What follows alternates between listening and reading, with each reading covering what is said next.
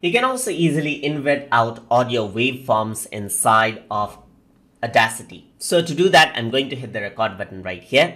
So this is the audio that I'm going to invert. And then you can see that this is the audio waveform that I have. So I'm going to zoom in right here just like this to show you how this actually gets inverted. So let me just go around, zoom this way in right here. So you can see that there's spikes right here on the top right here. So if I were to select this, let's say for example, select this audio waveform out, I can go around over here onto, let's say for example, effect, and here you can see invert is option. If I were to click on this, you can see that it flips that out right here. So you simply can flip around the audio right here.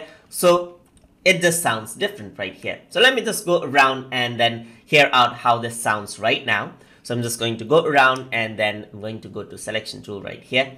Or maybe I'm just going to go around right here and then zoom out. So once I do this, I'm just going to go around, use the selection tool to select this, and then I'm going to go around and play this now. So this is the audio that I'm going to invert. So now what you can do is you can invert this around. So I'm going to go to effect right here. And if I were to click on invert, it flips out the audio wave. And now it sounds a bit different. So this is the audio that I'm going to invert.